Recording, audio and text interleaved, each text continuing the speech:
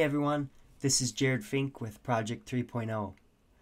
One of the things I've been working towards before I go down to Nashville is looking for better instruments. Now the ones that I have are pretty decent, but when it comes to the tonal qualities, I want to have the best since I'm going to be recording with them. So the first one that I've been looking for is a better guitar. I've had pretty decent guitars through the years, but again, I'm looking for that ultimate sounding instrument. Stay tuned for later in the show. The sales rep at Dave's guitar store was kind enough to play some tunes with me, so we're going to do a little bit of jamming as well. It's going to be fun. Hey, so we're on our way to Dave's guitar store in La Crosse, Wisconsin. We're just passing through, and I actually have two guitars that I want to bring there. I've got a Taylor 710 CE. So we're looking at either trading it in or consigning it. And then I just recently purchased a Martin D18. It's actually a custom, so it's got like a curly mahogany. We're going to see about possibly trading both of those in.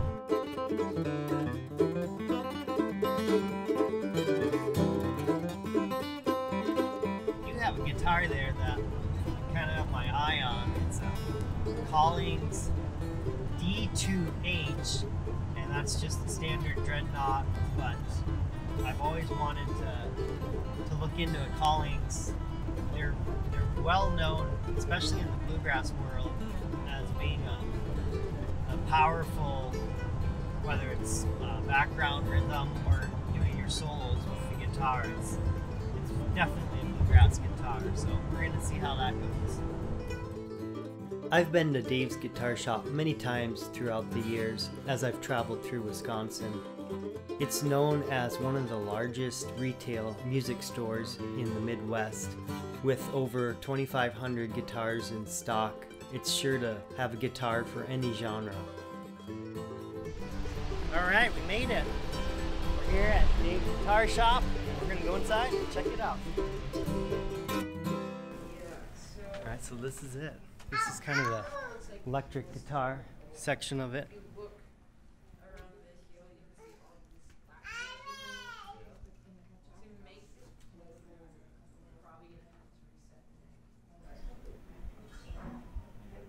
Alright, here's their acoustic room. They've got quite a wide selection. Martins, Gibsons.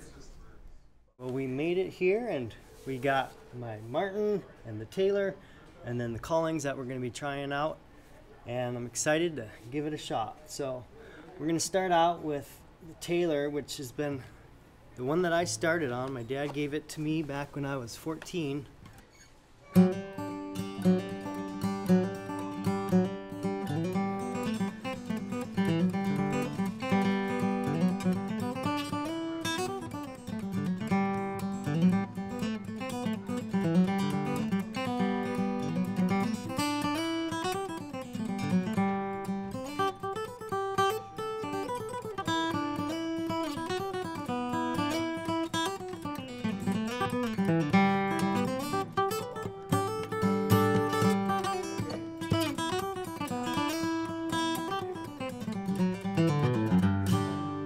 This is the Martin now, and this Martin is it's got a lot of boom to it. I like the tone of it, but it's definitely got that bluegrass bark to it.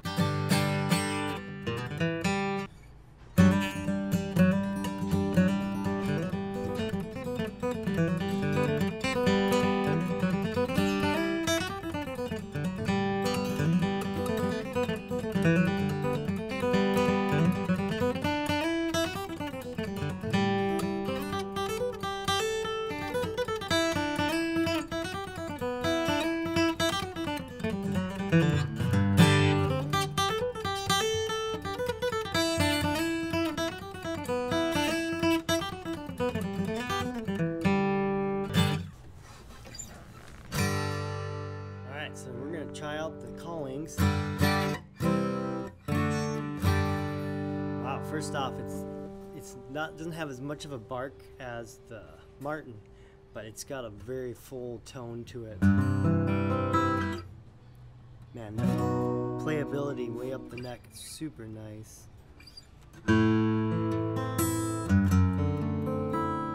It's got that perfect roundness, the tone, it's the same all the way through the strings.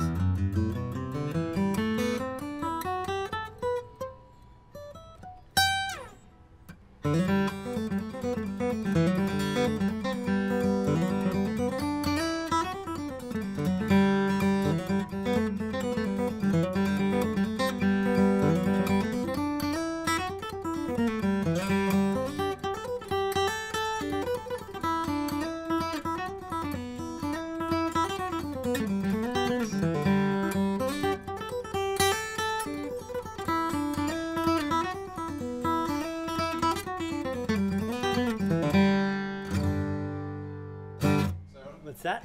We gonna pick one? Yeah, let's do it. I just love picking. What mandolin too? We could do like Salt Creek, that would work. Yeah, no, this is what I need, this guy right here. Okay.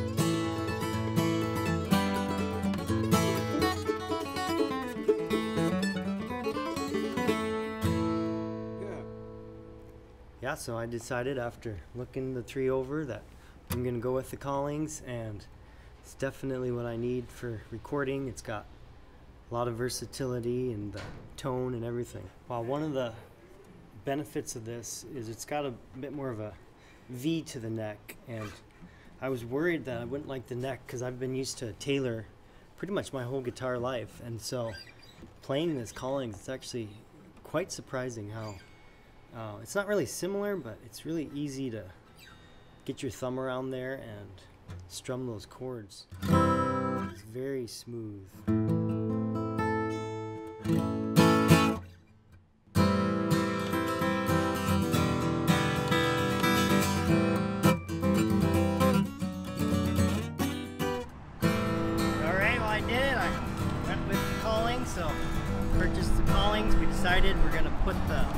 Martin and the tailor on consignment and see if those sell. But I'm a lot more confident now when we finally go to Nashville that we'll be able to go ahead and do some good recording. So, alright, catch you later.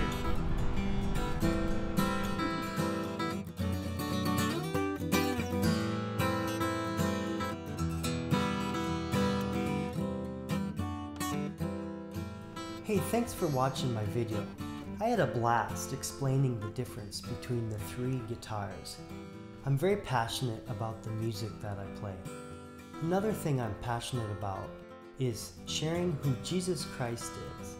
Did you know that Jesus Christ is God's Son, and that over 2,000 years ago He came from heaven down to earth to pay for the price of sin? And in the Bible, in 1 Corinthians 15, it talks about how Jesus died on a cross and how He was buried, but then 3 days later He actually rose from the grave. And if you believe this message, if you believe this gospel, you too can have assurance that someday you will go to heaven to live with Him. Now that's good news. Hey, I'll catch you in the next video.